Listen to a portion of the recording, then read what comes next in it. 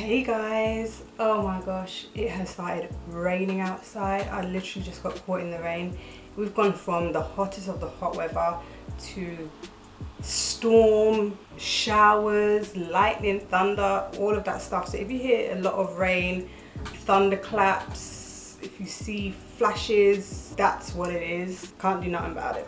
So this week's new releases and sneak peeks, this is going to be kind of short because there wasn't that many. There was not that many, and that's okay by me because I'm not around tomorrow to be able to edit, so I'm gonna have to do it today, and I just don't have a lot of time on my hands. So I'm so happy that there's not that many to get through, but let's just get through them.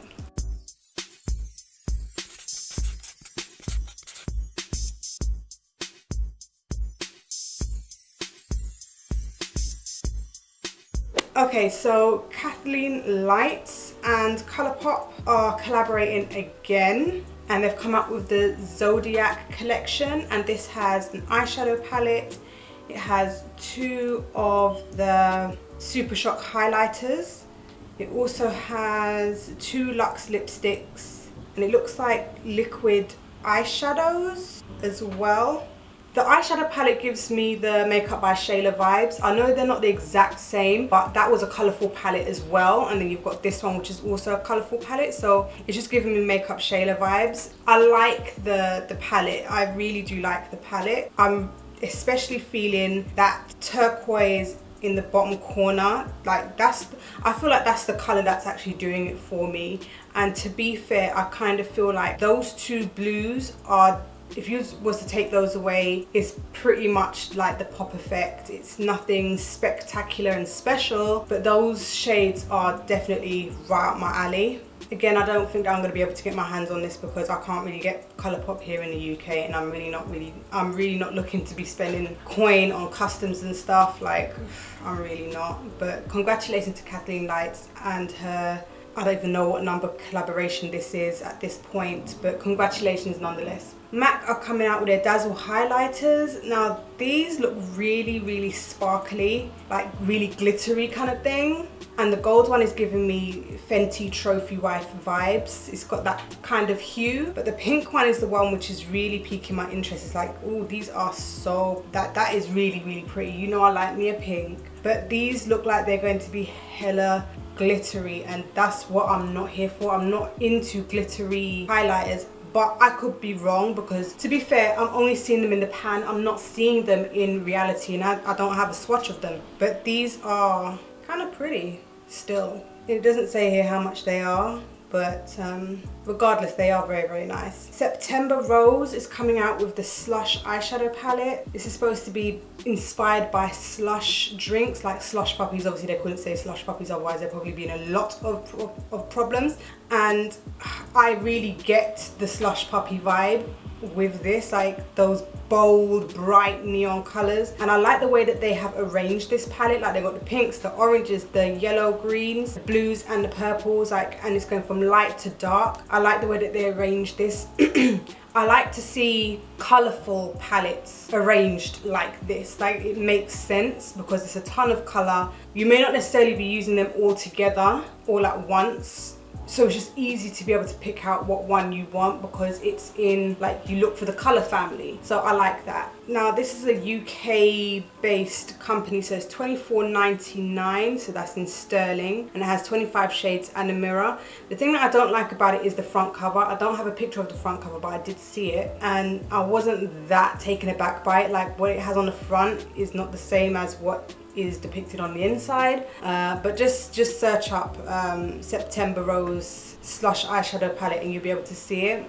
It's not all that, but if you're not really taken aback by packaging it, it just won't matter to you. But this is a beautiful palette, and this is the first time I've ever heard of September Rose, so I hope that the product itself is a good product, genuinely. Next, Kat Von D has come up with the Alchemist Mini.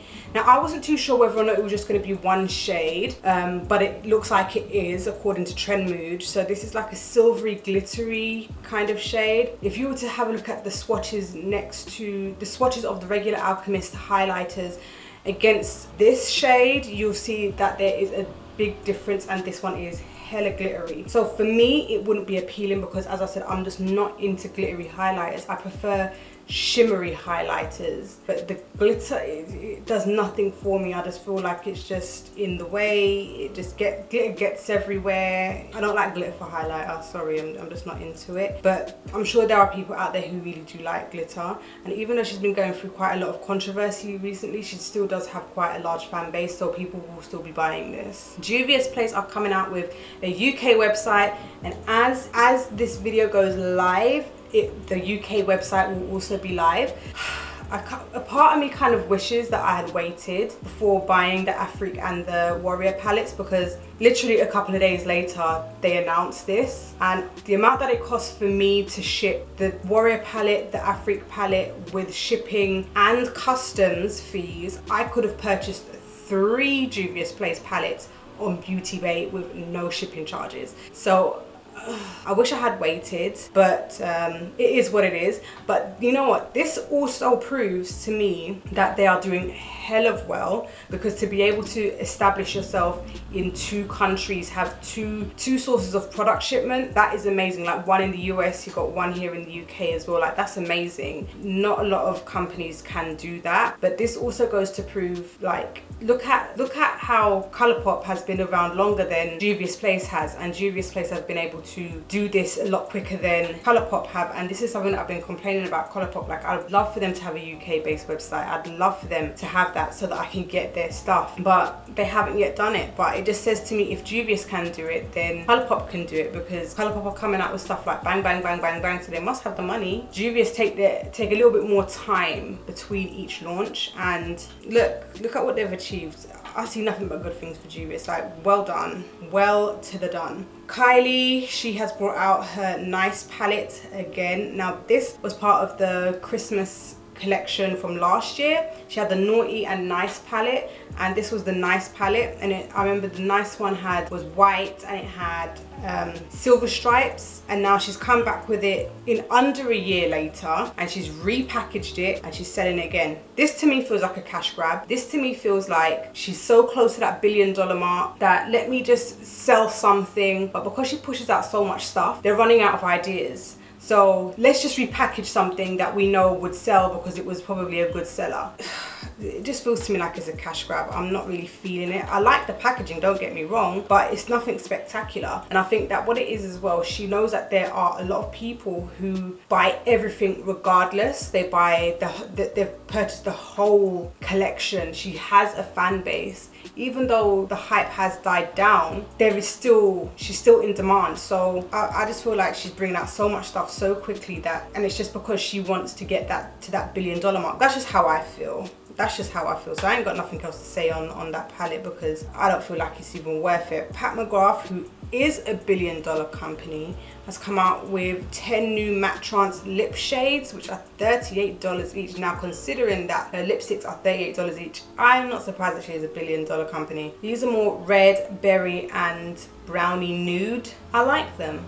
I can't deny it. I do actually like them. And even though I don't really like red, that bottom red is gorgeous. Like, it's a deep blood red. It's nice, and it suits all 3 skin tones. It's really hard to find a red which I think suits deep, medium and fair skin tones, and that suits all 3. It's like the perfect red for all 3 of those skin tones there. Like, she did the damn thing with that. Like, I can't even deny it. But $38, girl, it's okay. You're ambitious. Drybar and Too Faced have come out with this glitter spritzer to celebrate their 20th anniversary, and it's like a gold and silver glitter spray for your hair. And I think this is great for somebody who likes to party and likes to get a little bit buck wild, but quite frankly, $20 for a bottle of glittery spray, I'm just kind of side eyeing. I really like the packaging, but aside from that, I'm not really here for it. NARS are coming out with the Atomic Blonde Eye and Face palette. It has 4 eyeshadows and a golden bronze shimmer. So it has 4 eyeshadows, and is that a contour and a highlighter, or a bronzer and a highlighter? The swatches look gorgeous. I think this is nice for somebody who likes to do the whole J-Lo glow kind of look. This is $59 for 6 shades. That's $59, y'all. Ugh, it's pretty, but I don't think it's $59 pretty. And to be fair, even though I haven't yet reached it, this is giving me Juvia's Warrior palette vibes. Because when I look at that palette, because I've been waiting, I don't want to touch it until I do my review and my try on, right? But when I look at it, these are the kind of shades that are in that palette. So I just feel like, yo, just get the Warrior palette, save your point. Givenchy are coming out with a pearly glow lotion and a compact cream SPF. See, I like skincare, but I like affordable skincare. I know that I can go to Body Shop and get some skincare. I know that I can buy Palmer's cocoa butter and, you know, it's gonna do the job. Givenchy is one of those brands which is just too astronomically priced for me to look at their skincare and say, you know what, that's what I want to invest in, because I would rather spend that kind of money on the makeup rather than the skincare. But that's just my personal preference. I do like the packaging. It's very, very girly but very sleek and sophisticated at the same time. I really like the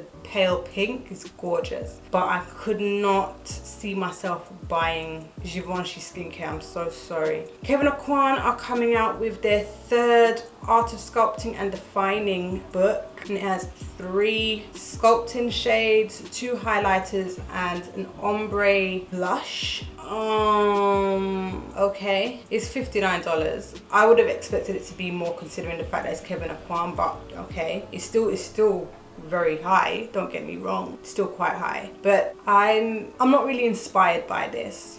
I'm not inspired by it at all, unfortunately. I love the ombre blush. I think that's beautiful. I think they have a few different ones in their range, and now they're bringing one out in like an actual palette. It's very nice, but it's just not necessary to have an ombre blush. Let's be honest. It's nice to say, oh look, I've got ombre blush, but then after that the novelty wears out. So it's okay. Kevyn, who is this? Fresh Beauty. I like the name of that, Fresh Beauty. That's a nice name for a beauty company. They've come out with the Sugar Lip Wonder Drops, and it's supposed to be like an exfoliator which softens and smooths dry flaky lips. But this is $26 when I can go to Lush and go get one of their sugar scrubs for what, £5.50 or £6 or something like that. I don't feel like I would need this. It's nice that it's in a little bottle and it has the little dropper. Cute. Especially as everyone's doing that whole thing on their face and on their lips and whatever. That's great, but it's not a necessity. I don't feel like it contributes toward what we're doing. Like the dropper does absolutely nothing. It doesn't contribute anything. So that's okay, honey, especially for $26.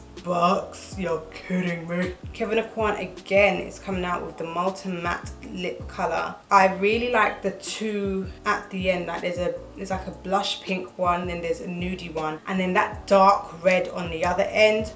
Those are the 3. Those are the 3. I like the shades that they have chosen for this line. I think it's beautiful. And it comes with vitamin E infused in it, which helps to nourish the lips. These are $30 each. And lastly, Bad Gal Riri has come out with another one of her kilowatt highlighters, and she's collaborating with her foundation, Clara Lionel FDN, and this is called Diamond Ball Out. Oh, I like this, and it's a silver highlighter. I don't know anyone who's really gonna wear a silver highlighter. They'll probably use it on their eyes. They'll probably use it on their eyes. Yeah, I've never seen anyone wear a silver highlighter in my entire life. See people wearing gold, but I've never seen anyone wear a silver highlighter. I like the print, the stamp, which is obviously the logo of her foundation. When I say foundation, I don't mean foundation. I mean it's her charity kind of thing. So I like it. It's different. I like that she likes to come out with different things. It's nice. It is very nice. So it will be interesting to see how she uses it when she demonstrates it, because I know she likes to demonstrate a lot of her products, as she should, because